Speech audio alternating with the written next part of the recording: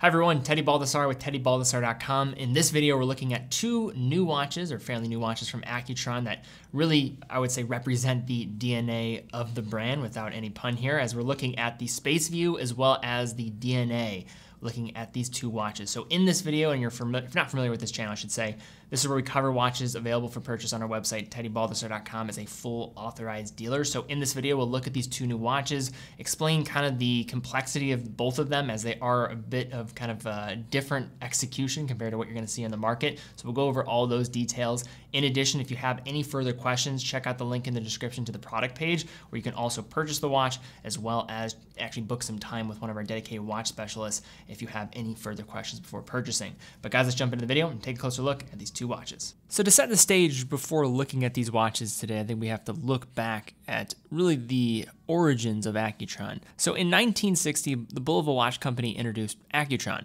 a new brand that featured revolutionary patented technology that relied on an electrical current to power their watches rather than the traditional mechanical movements. During the 1950s, the post-war watch industry started to focus on new advanced technologies with a singular focus: accuracy. A couple different companies during this decade started researching and prototyping electronic movements, but it was Accutron who saw the most success with their caliber 214, which was pioneered by a Bulova engineer named Max Hetzel. Now, the Accutron caliber 214 utilized their famous tuning fork and transistor combination along with just 12 moving parts to create timekeeping abilities far more accurate than any mechanical watch could do by creating a current that operated at a blistering 360 hertz. Accutron had indeed produced a technological breakthrough that would ultimately translate into tremendous commercial success throughout the 1960s, led in large part by the Accutron Spaceview, which to this day remains a cult classic. The Spaceview name is derived by having an open work dial, allowing the wearer to see the tuning fork in action from the front of the watch. Throughout the years, Accutron has released several different reissues, including back in 2010 when they reissued the Spaceview 214 as a limited edition series of 1,000 pieces for the movement's 50-year anniversary.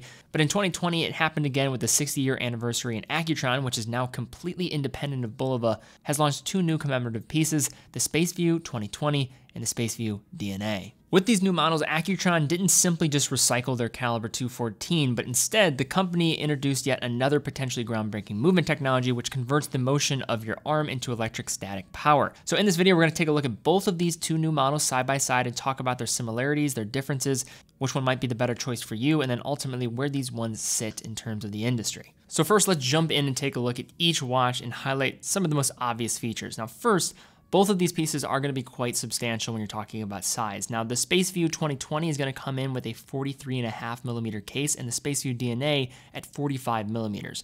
Now, where it gets a little bit more difficult is just the overall case architecture. When it comes to the Spaceview 2020, you're getting more traditional lugs in a format that feels a bit more familiar and is going to wear smaller of the two at a lug-to-lug distance of 49.5mm, still wearing, I would say, close to that of a 43mm case, but with that dial effect, it is going to create a pretty large visual presence.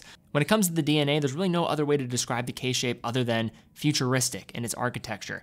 It has more of an aerodynamic type of approach, curved lines, non-traditional lugs that lead right into that rubber strap that is going to be affixed to the watch. The thickness on the Spaceview DNA is just going to be slightly thinner, but ultimately it's not going to be that much of a noticeable feature. So given the case dimensions and the fact that as we get into this dial and its approach with its dome crystal and very thin, non-existing bezel, you are getting an effect that is going to make these watches appear large on the wrist because, quite frankly, they are large watches.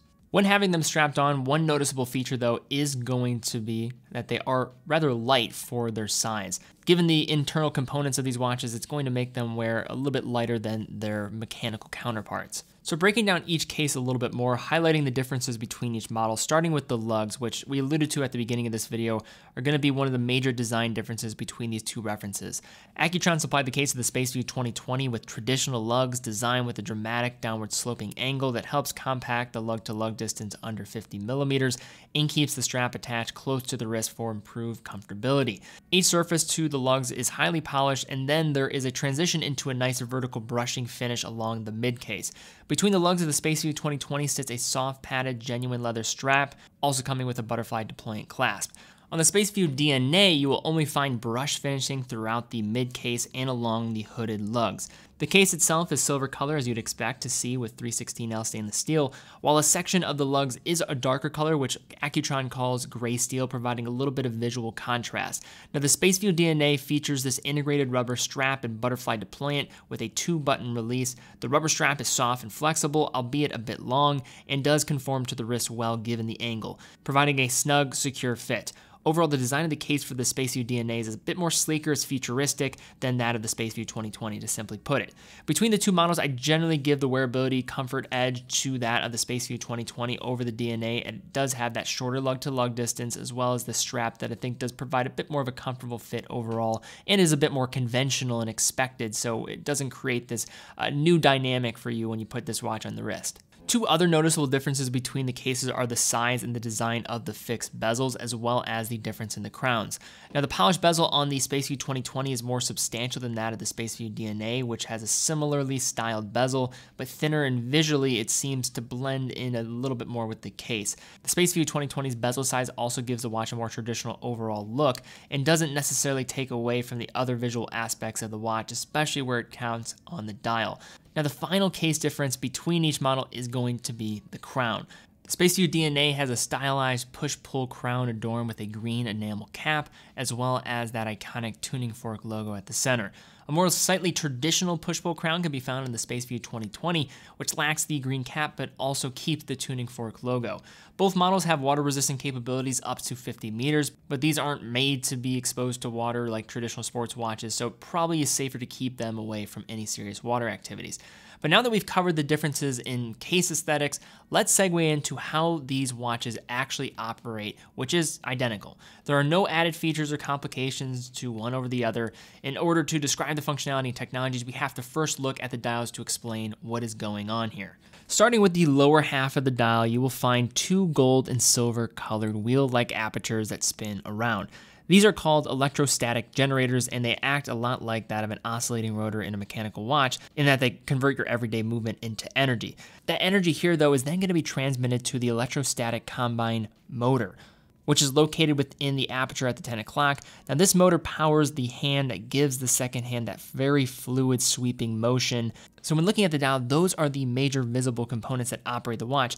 In addition, there's also a step motor powering the hour and minute hands, so a dedicated motor to create those two isolated independent movements, one for the second hand and the other one for those hour and minute hands. Now, the crowns are only used to adjust the time, so the crowns do not wind the movement up. That's only done with the motion of your arm or by moving the watch back and forth with your hand to spin the rotors inside of those generators. Now, in addition to generating power, though, in this new and interesting way, this movement also features a fascinating two-part power saving system to conserve stored energy. When the watch is not moving for longer than 5 minutes, the second hand will stop, but the hour and the minute hand will continue to track the time. And this is going to refer to their power save function. Now, the nature of this feature is to optimize the watch's power supply over an extended period of time. So in addition to that short-term power save function, there's also a second longer-term energy saving feature called the energy conserving mode. In this mode, if the watch has not been moved for more than 10 days, it will stop all the hands no longer tracking the time in order to save the remaining stored power. You can manually set this mode by pulling the crown out, and after about an hour with the crown being pulled out all the way, the movement will enter the energy conserving mode. To develop this movement technology, it took 5 years of research and development, so this has been a long project for Accutron and the Citizen Watch Group to make this happen. This was also being done with an all-hands-on type of approach from the help of Miyota, which is a Citizen Watch Group movement provider. So a lot of things being done here, and no question, very interesting movements that are using a lot of high-tech specifications. So we'll talk a little bit more about these movements in a bit and more of the specifications around them, but I want to start getting into what is actually appearing on the dial here.